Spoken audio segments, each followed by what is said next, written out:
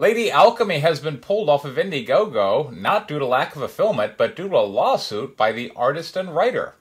Hello everybody, this is Preston Poulter here at Pocket Jacks Comics. That is just one of two of the bigger stories here this week. The other one, Richard C. Meyer has pulled the plug on his campaign for High School Ninjas, I believe the name of it was.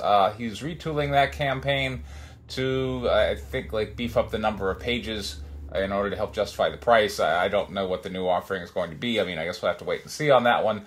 But he did put out some comments that crowdfunding was a suboptimal platform. Both those things were kind of noteworthy. Let's go ahead and get into the Martina Markova thing. But first, my campaign for Guinevere issue 4 is now live on Kickstarter. Link in the description or info card. Either one. Go check it out. Only 100 of these bad boys are going to be issued, and 50 without the trade dress. These 50 were previously offered on Indiegogo. Pulled them off that. Now they're up on Kickstarter, and they're going to move. So, link in the description. I encourage you to go check that out. All right, let's take a look at the Martina Markota situation. So she went on with Michael Bancroft. Wherever Martina Markota goes, men just fawn over her. Must be nice. The Michael Bancroft appearance wasn't particularly noteworthy, outside of the fawning. What is interesting is that,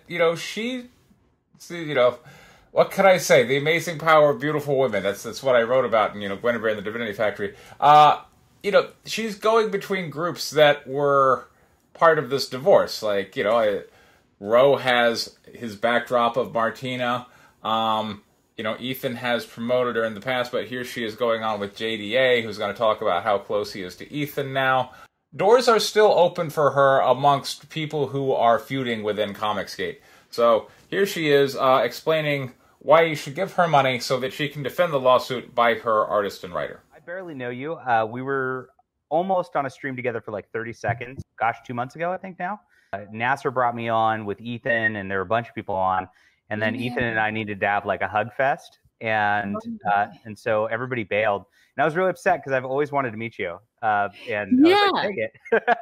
Yeah, I think Nasser booted us all because he wanted to have you and Ethan kind of work something out. How'd that work out? Did you guys talk it out? How are you guys doing? We spooned, and we're friends now. So so it's all good, which is great.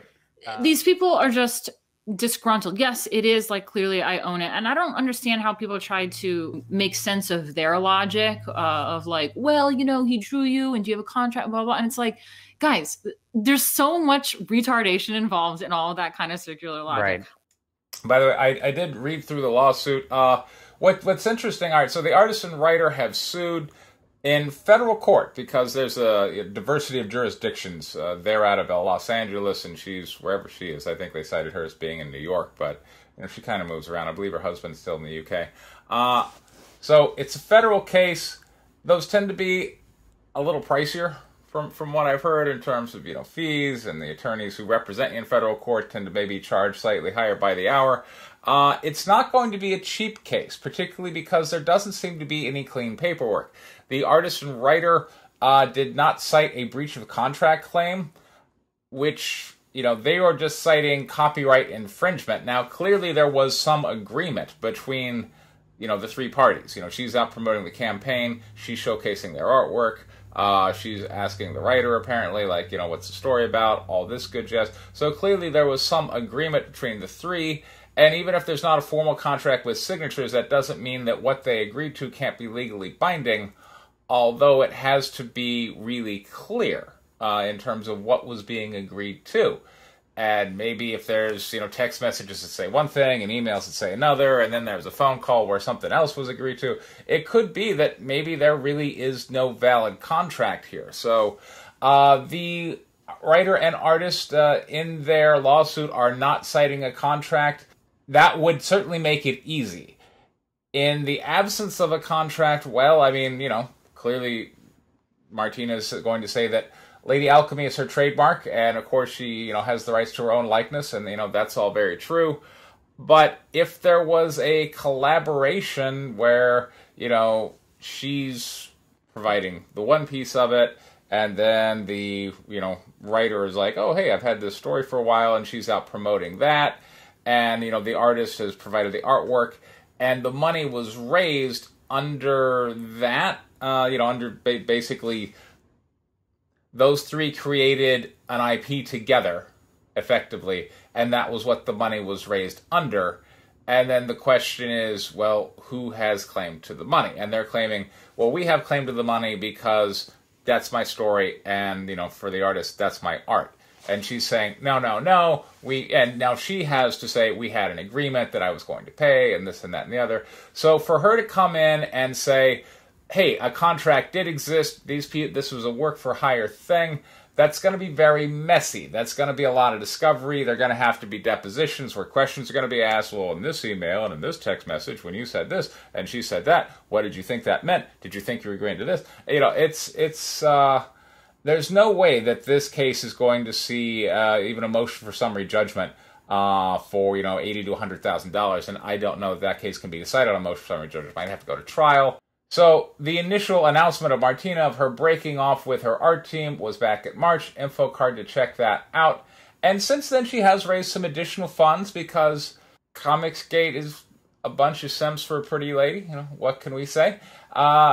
So her campaign total was, I think the lawsuit cited like high 48,000 or so when the lawsuit was filed in, I want to say October of last year. And since then, I think maybe it's even gone a little bit over 50. But there's no way, one, that if you're the writer and artist, you believe that she really has that money sitting in her checking account that you can seize. They speculated back in their interview, and again, you can go back and listen to this when I went over it back in March. But they said at the time, like, she's already gone through the money. So if they think she's gone through the money, what are they really suing over? Is it just like the principle of the thing? The legal fees that are going to be associated with this case are going to be far and away above the amount of damages that can be recovered. Although Martina is hoping that the Comicsgate simps will once again provide for and pay her legal fees. So let's hear her explain that. I am Lady Alchemy. I own the campaign. They're trying to say that they own the Indiegogo campaign and that I was brought on board by them as a promoter. Like, what? That's insane. If you have an Indiegogo campaign, once you go live, you have to put your tax identification in there. You're a verified user on Indiegogo. I've been getting the tax forms. I've been paying the bills. I've been doing everything. I am Lady. Why would I give someone else permission to use Lady Alchemy, my trademark, and run a campaign? Yeah. What do you mean I came on as a promoter for my own trademark? Like, that's insane. I own it. It's me. First of all, right. It is my likeness and my image, and there are publicity, rights or rules and stuff. You can't just take my image and my likeness and just own it and tell me I can't draw my own self ever, right. With my new artist, because that's what he's trying to do. He's trying to claim that my new artist is infringing on his rights, which is just insane because I paid him as a freelance artist. And yeah, my invoice is a contract. And also there are 3 things that are required to prove. Now, what she said there is kind of interesting. She said, my invoice is a contract, because shouldn't the artist or writer, right, if what she's saying is true here, and here's my campaign. I know it seems like it's her campaign, but it's my campaign. I raised this money on Indiegogo. My estimation, having read the lawsuit, is just the writer and artist are like, you raised those funds using our stuff. We want our chunk. And maybe they were already previously paid. I don't know the details between these people. But she's saying, my invoice is a contract. But shouldn't they be billing her?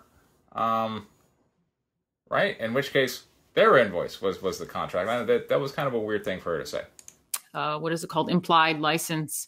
And I fulfill all 3 of those. I asked him to produce artwork, and he was producing artwork and gave them to me in, various emails and formats and ways and stuff like that. And there was an intent to distribute, which I have all the proof of as well. So the way she's talking is that, she was the one organizing it, and in which case, they would have been providing her with invoices.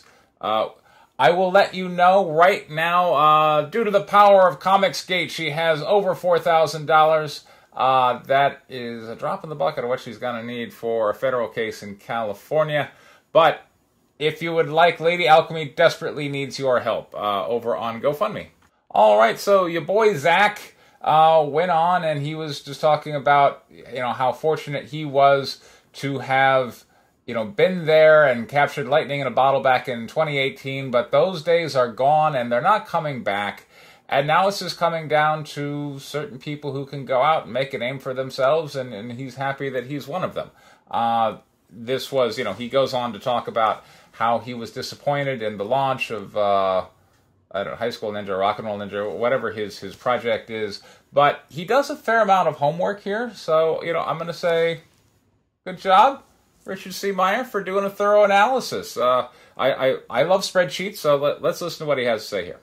Started this Rock and Roll Ninja issues 1 and 2. I'm very, very, very, very, very excited about it, but it's doing okay. So, do some more research. I do this periodically. I have a couple of spreadsheets, my own sales figures, and for 2020, I had a fantastic year. Insanely good year.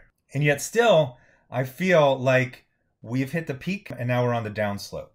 And I told some people that. I go, yeah, I think crowdfunding is winding down. We're selling expensive comics that arrive months later. It's it's not sustainable indefinitely. So then I gotta say, in terms of crowdfunding, there's no reason why they have to be expensive comics that arrive months later. Like with my campaign for Guinevere issue 4, now granted, it's got a pretty high price point. I'm offering them at $25 each, but it's one of only 100. They're going to be delivered really soon, right?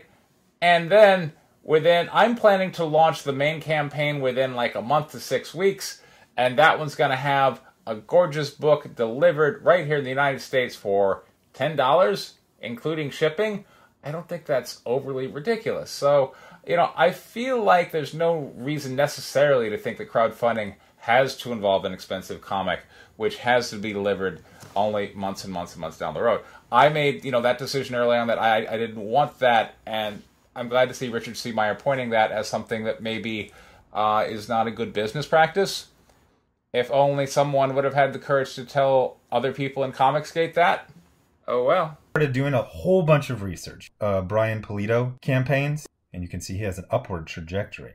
Although still, after doing this for years, he's never broken 3,000. The highest he got was 2968 on the latest Lady Death. Scott Snyder, like the #1 writer in comics for 10 years. 4,000 backers. To me, that's really small. Sean Gordon Murphy, for a couple years, he was the hottest thing going. This was kind of a year after he was the hottest thing. He might have been like number 3. 3,200 backers. I'm not trying to flex, but Jawbreaker's Grand Bazaar did 4,326. And this was actually the lowest selling Jawbreaker's Grand Bazaar, but it might be at more of a sustainable level. So then I look at stuff like Berserker, Keanu Reeves. Billions of people have heard of him and like him. And, he had an extremely successful crowdfunder, but it's 14,000. That is 0.00001% of people who like Keanu Reeves. This old day of, Jawbreakers doing 10,000 backers, that's gone. When this happened, there are multiple factors, one of which is I basically had almost no competition at all. Now, he said that before. I don't agree. There was always other projects that were going on, including mine, that people could have gone and put money into. He just had the spotlight due to the social media phenomenon that was Comicsgate in 2018. So I did this for Malin. So he has an upward trajectory. Sweetcast does as well. Then there's Tim Lim. If you look at this, it's doing really good. I mean, it goes from 38,000 to 108,000 on the second one. He hasn't even done the Indiegogo. So once he does the Indiegogo, and you look at these comparisons, the Kickstarter does better. Crowdfunding is getting crowded, and it is attenuating unless you do things like Tim Lim and Sweetcast. I'm in a position. There's some things that are non-repeatable. I was able to come in before most people got here. A whole bunch of crazy stuff happened. I'm basically looking at, when I talk about SJWs who come into comics and they're just using it as a bus stop to Hollywood, and I say, I was here before you got here, I will be here long after you're gone. So I'm just going to ride this crowdfunding till the wheels fall off. I went on a deep dive the night this launched because I'm like, what the hell? This should make 50,000 the first night. 2 years ago, it would have. And then I was starting to look at things. Does anyone remember when B. Clay Moore made 20,000 on a book? It was like 8 or 9 years ago. Richard C. Meyer is about to go on to make kind of a reversion to the mean argument that essentially, like B. Clay Moore, remember back when he made, $10,000, but that, the whole social media phenomenon around Comicsgate came in and then, oh, wow, look at all this money, but that's not sustainable. The air is leaving the balloon, and now we kind of have to be happy with lower numbers, basically. It blew everyone's minds. We couldn't believe it. $20,000. And then this guy, Mark Andrew Smith, made $100,000 with James Stokoe art. So it was James Stokoe, basically, on Sullivan Sluggers. And I couldn't believe that. That might as well have been $100 million. People got a little, oh, it's 100,000. That's no big deal. It's a big deal. It's a big deal. In fact, if you do 30,000, it's gone back where 30,000 is like impressive. 30,000 to 50,000, it's like, oh shit, yeah, that was a good solid hit. SJWs just keep on breaking things. One of the reasons that crowdfunding is I feel it's going to attenuate is because interest in mainstream comics. Crowdfunding was always a satellite. The mainstream comic book industry, that was the sun. Crowdfunding was a planet, and it was one of the smaller planets. What happens when a sun dies? I was describing... Now, this is kind of interesting because these comparisons between... like, Rags Comics is, I think, the great example because they seem to do well, I think, in comic book stores. But how well do when you look at Rags and you compare it to some of the people in Comicsgate who are putting up crowdfunding numbers, how do you compare those two? How do you go, well, Rags sold well in comic book stores, but, Sweetcast did okay on Downcast. How can we determine the power of Comicsgate? So now it turns out Richard C. Meyer is saying, well, the place we needed to be was local comic book stores. I don't know why they didn't try harder to get in there. Speaking of, go pick up White Lily. It is coming out, it should be next week. Yes, on Wednesday at your local comic book store. One of only 2 gorgeous covers. Here they are right here. By the way, if you can get your hands on this cover, I only got sent like a few of them. This is a hard to get cover. Find this one.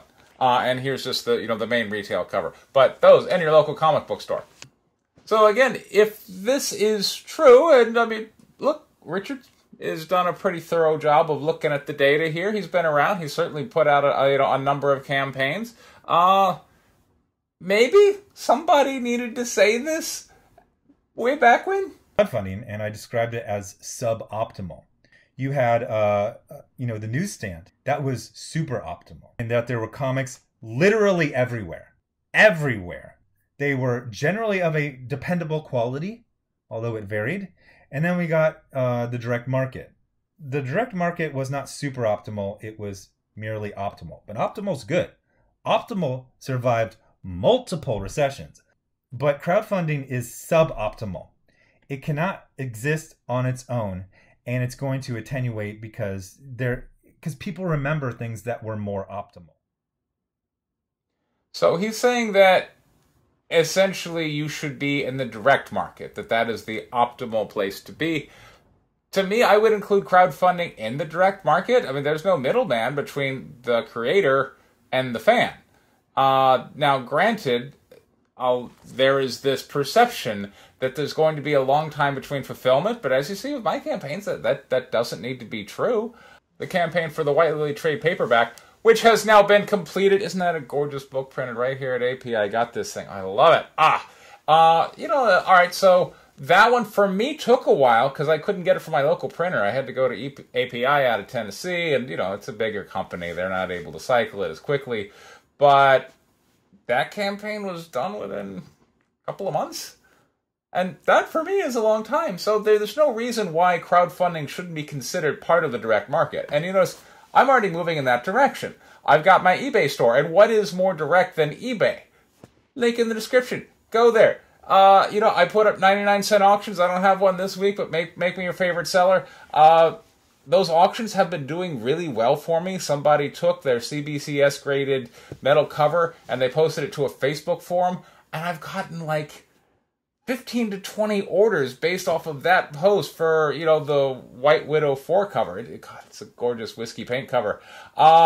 Who, by the way, was the artist for Guinevere issue 4. Link in the description. It's going right now. Go, get in. So, I don't know. I don't know exactly what Richard C. Meyer really means when he's saying the direct market is optimal, but crowdfunding is suboptimal. But I do understand when he's saying that the glory days are behind us and lean times are ahead. So there's a drama situation unfolding right now as I'm recording.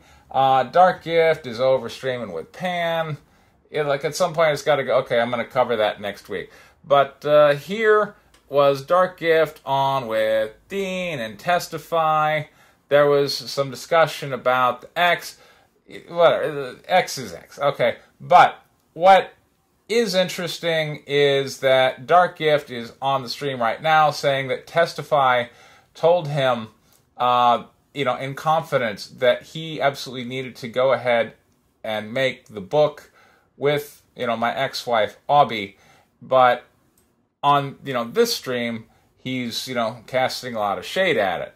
And Dark Gift is, you know, on his stream now going, see, what Pan said was right. He is a filthy clout chaser. He lied to me. But I don't know. I mean, if he is a clout chaser, he's certainly not the only one. Can he be dishonest? I mean, in this clip, you should be able to hear him saying that he stopped talking to me because of my future intended use for the Comicsgate trademark. That timeline doesn't work, right? We had that conversation in my Discord. Then we immediately went on, you know, his channel. Then a couple weeks later, I'm on his channel again. He's still in my Discord dropping links and on. And then, like, he left a week or two ago. No explanation. So I don't buy that. I certainly think he's willing to fudge details in order to create a narrative that he gets to be the center of. Whether you call that clout chasing or what have you, I don't know. But this is a developing story. We'll talk more about it next week. But here, I thought this was interesting. They are speculating as to what's going to happen once the trademark becomes registered in my name. Ask me what are you doing? CG trademark what are you for a doing? minute. I noticed Well-Read on a stream with Preston recently. You had some words to say to him. What do you think about Preston Poulter trademarking the term Comicsgate? What do you think of that? I think it's a big troll, personally. Like, I think he's doing it just so he can mess with the creators who use the. I would say that's more than a troll, though. Now, when I went on with Red over on Big Daddy's channel, you know, at the time that was one of the things he seemed upset about. Now he's just like, it's a big troll. I don't know why he was so upset at the time. You're 100% right, but it's more than a troll. It's actually like it's an him. act like to harm others. Well, has he ever done anything with the trademark? No, but he plans to if people. I think Jon Del Arroz released Robo Toad under the Comicsgate TM. Oh, that CG drama merry-go-round. Yes, Jon Del Arroz did release Robo Toad, where myself and Vicky were the main characters. What a crazy time that was. It won't affect anything until it's officially licensed under his name. Officially. I got Robo Toad. Testify is right here, in large part because he talked to me. Where it was a piece of shit. Yeah. Robo Toad is a total piece of shit. And it pains me to say that because my name's in the book. And my trademark's on the back of the book. I hoped it would have been better, John. Anything that's been Comicsgate before he's officially in charge of it won't matter. Yeah, but if people try to promote their book as a Comicsgate book, yeah, he'll fuck with you. Yeah, he plans on like especially if you do it on YouTube. If you do it on YouTube, he's gonna stick a dick up your ass. He'll DMCA you up he likes the ass. women to stick a dick up his. Does he have the money? Does he have the money to go around? Does he have the money to take a dick up his ass? I don't think you need money. He could take. You don't need money. He could take 10 inches like a champ, Dean. I'm not sure. Like, Dean always has to go there. I guess he considers it part of his charm. Oh. Does he have the money to go around suing people? Yes, he does. Anyway, so there you go. There was some speculation about what's going to happen with the Comicsgate trade. To a certain extent, I want to go, who even cares at this point, right? War Campaign has declared Comicsgate dead. Richard C. Meyer is going, gosh, crowdfunding's not very good. The power of Comicsgate is not... This idea that Comicsgate was going to grow and everybody grow your channel, here we are, we're now realizing, no, that wasn't true. I said this, you know, remember, hey, info card, when I was like, wow, the campaign metrics are kind of declining. All the hate... Go back and read all those hateful comments I got at the time. And how people were like, you're biased, you're all these other things. Now people are like, accepting it as fact. People have to spend a period in denial and attack the truth tellers. I understand. But really, who even cares about the term anymore? I don't even understand why anyone's upset. Who's really marching under the banner? Richard C. Myers? Not. Ethan? Not really. Right? Who's marching under the banner these days? Not War Campaign. Not Richard C. Meyer. Not really Ethan. You know, Ethan's kind of rebranded to all caps.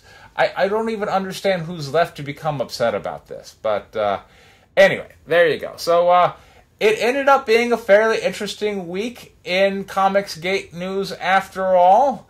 This has been Preston Poulter with Pocket Jacks Comics. Thank you very much for your time. Take care.